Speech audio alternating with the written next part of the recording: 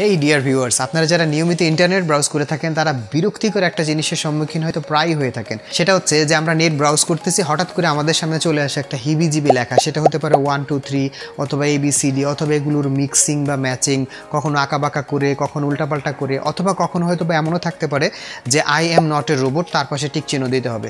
তো এই যে বিরক্তিকর হিবিজিবি লেখাগুলো চলে আসে, যেগুলো আমাদেরকে পূরণ করতে হয় এবং পূরণ করার পরে আমাদেরকে মূলত নেক্সট স্টেপে যেতে দেওয়া হয়। এই বিরক্তিকর জিনিসগুলো আসলে কি, এগুলো কেনই বা আসে, অথবা কেনই বা আমাদেরকে প্রমাণ করতে হবে যে I am not a robot? তো এটাই আমরা দেখবো আমাদের আজকের ভিডিওতে। সাথে রয়েছে আমি Afzal Hossain, are you are watching mister Fox.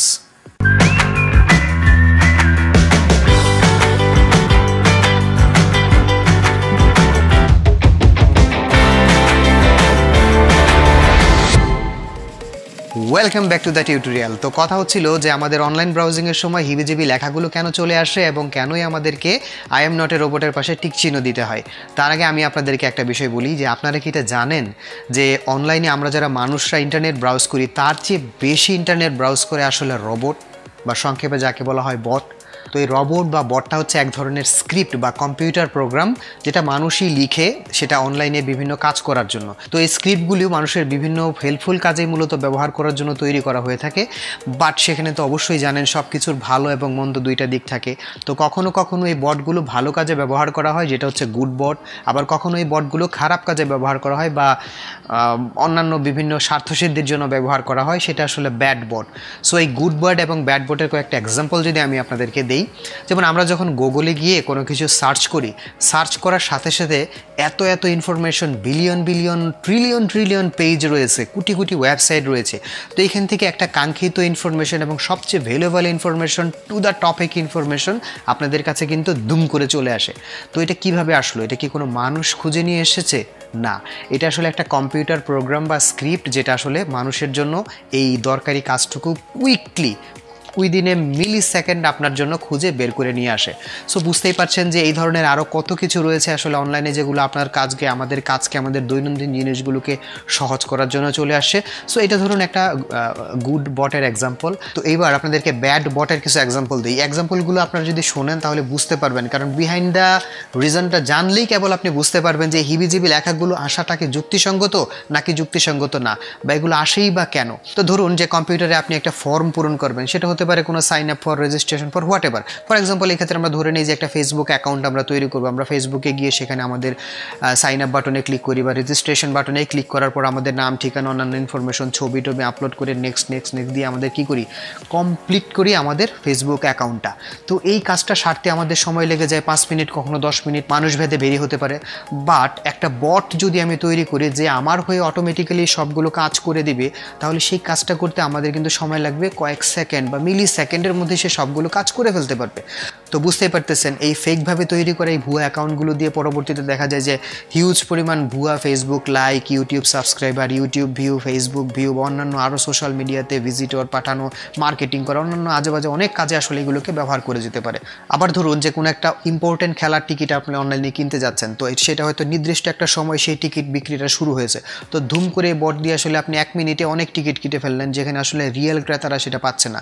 আবার ধরুন যে আপনি অনলাইনে কোনো একটা ভিসা অ্যাপ্লিকেশনের জন্য অ্যাপ্লাই করবেন, যেটা একটা সার্টেন টাইমে অ্যাপ্লিকেশন করতে হবে। সো ওই মানুষ সেখানে পারতেছে না, বাট কখন সেই ওয়েবসাইট অন হয়েছে সেটা আপনি হয়তো টেরই পান না, বাট অটো বট সেটা একটু পরপর চেক করতেছে এবং দেখা যায় যে যখনই অনলাইনে সেই অ্যাপ্লিকেশন লাইভ হয়েছে, সে হয়তো ইনস্ট্যান্টলি ধুম করে গিয়ে সেখানে আপনার হয়ে শত হাজার কী করলো, অ্যাপ্লিকেশন ফর্ম পূরণ করে দিল, যেটা আপনি মানুষের পক্ষে সম্ভব ছিল না। এখন আপনার হয়তো ধারণা করতে পারেন যে এত ইনফরমেশন যে তারা পূরণ করবে সেগুলো তারা কোথায় পাবে।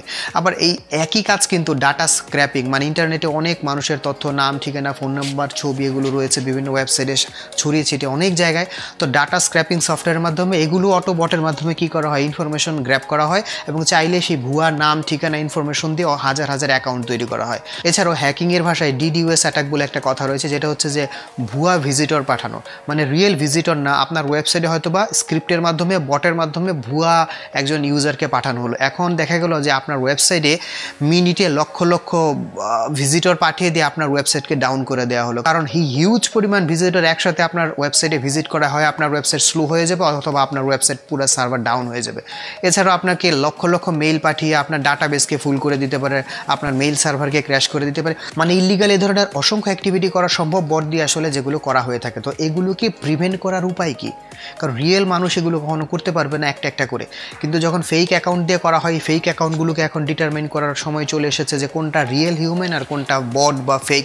তো বড় বড় সব কোম্পানি কিন্তু এখন উঠে পড়ে লেগেছে এই যে ভুয়া বা ফেক যে সকল ইউজার বলেন বা অ্যাকাউন্ট বলেন বা বট বলেন এগুলোকে আলাদা করা এবং রিয়েল হিউম্যানগুলোকে আলাদা করার জন্য।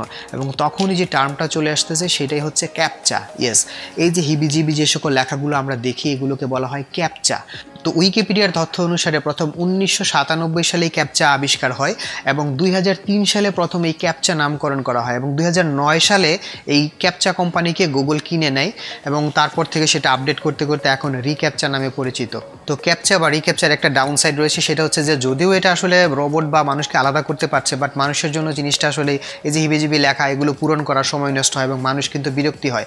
তো যাতে ইউজার এক্সপিরিয়েন্স বাড়ানো যায় এই জন্য এই সকল কোম্পানিগুলো এখন আরও যাতে ইউজার ফ্রেন্ডলি করা যায় সিস্টেমটাকে সেই চেষ্টা করতেছে। তো গুগলের ক্ষেত্রে এটা এখন চলে আসে এমন যে I am not a robot এবং তার পাশে একটা টিক চিহ্ন দিতে বলা হয়। টিক চিহ্নটা গ্রিন হয়ে যাওয়ার মানে হচ্ছে যে I am not a robot.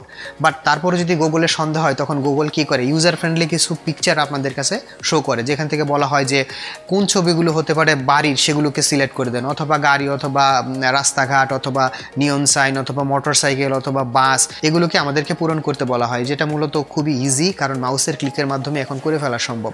তো এখন আপনাদের মাথায় কিন্তু নতুন আর একটা প্রশ্ন জাগতে পারে যে একটা বট যদি অটোমেটেড এত কাজ করে ফেলতে পারে সে কি একটা সিম্পল টিক চিহ্নতে টিক দিতে পারবে না? ইয়েস, সে টিক দিতে পারবে। বাট এই জায়গাতে এখন গুগলের আর্টিফিশিয়াল ইন্টেলিজেন্স আরও অনেক ইমপ্রুভ হয়েছে, যার কারণে এখন গুগল ডিটারমাইন করতে পারে যে এই টিক চিহ্নটাকে রোবট দিয়েছে নাকি মানুষ দিয়েছে। তো এই কাজটা তারা কিভাবে করে? এটা তারা করে হিউম্যান ব্রাউজিং বিহেভিয়ার আর রোবোটিক ব্রাউজিং বিহেভিয়ার দুইটা আসলে কখনো এক হয় না। একটা মানুষ যখন নেটে, আপনি একটা সাধারণ মানুষ যখন নেটে ব্রাউজ করতে আসি তখন আমরা কি করি, একটা পেজ থেকে আরেকটা পেজে যাই, এখানে সেখানে ক্লিক করি এবং মাউসে স্ক্রল করি, উপরে নামি নিচে নামি, কখনো চুপ করে বসে থাকি, একটু পড়ি আবার নামি, হয়তো দেখা যায় সেখানে আমরা কি কোনো বাটনে ক্লিক করি, আমরা কোনো ফর্ম পূরণ করি, টাইপ করি। সো এই সবগুলো কাজ একটা মানুষ কত দ্রুত করতে পারে বা কিভাবে করতে পারে, আর একটা রোবট সেটা কিভাবে করতে পারে। রোবটের কাজই তো সেই জিনিসগুলোকে কি কুইকলি ধুমধাম করে করে ফেলা। তো মানুষ কিভাবে করতে পারে গুগলের কাছে সেটার কিন্তু এনাফ ডাটা রয়েছে, মানে হিউম্যান ব্রাউজিং বিহেভিয়ার বা অ্যাক্টিভিটির একটা স্ট্যাটিস্টিক্স কেমন হয়, আর একটা রোবট সেটা কুইকলি ধুমধাম করে ফেলে এবং রোবট কখনো ভুল কাজ করে না, একুরেটলি কাজ করে, এবং এইটাই হচ্ছে রোবটের সবচেয়ে বড় দুর্বলতা। সো এগুলো গুগল কিন্তু এখন আলাদা করতে পারে। তো গুগল এটাকে আলাদা করে এটা খুব ইজিলি ডিটারমাইন করতে পারে যে আপনি রোবট কিনা।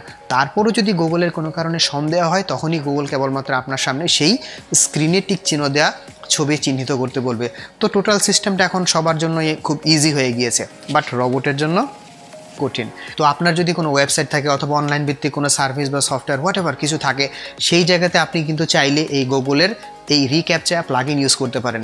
তো এই প্লাগইন ইউজ করার মাধ্যমে আপনি কিন্তু আপনার ওয়েবসাইটে ভিজিটরকে ডিটারমাইন করতে পারেন যে হ্যাঁ আপনার ওয়েবসাইটে যেন রোবট আসতে না পারে বা আপনার ওয়েবসাইটের কোনো সার্ভিসকে যেন কেউ মিস ইউজ করতে না পারে। তো সব কিছু মিলে এই রিক্যাপচা বিষয়টা হচ্ছে যে আমাদের টোটাল অনলাইন সিকিউরিটি এবং সেফটির জন্যই মূলত আসলে রিক্যাপচা তৈরি করা। সো আমাদের এই ভিডিওটা যদি ভালো লেগে থাকে আপনাদের, তাহলে অবশ্যই ভিডিওটাতে একটা লাইক দিবেন, আর আমাদের চ্যানেলটিতে যদি আপনি নতুন হয়ে থাকেন তাহলে অফকোর্স সাবস্ক্রাইব করবেন এবং নোটিফিকেশন আইকনে ক্লিক করতে ভুলবেন না।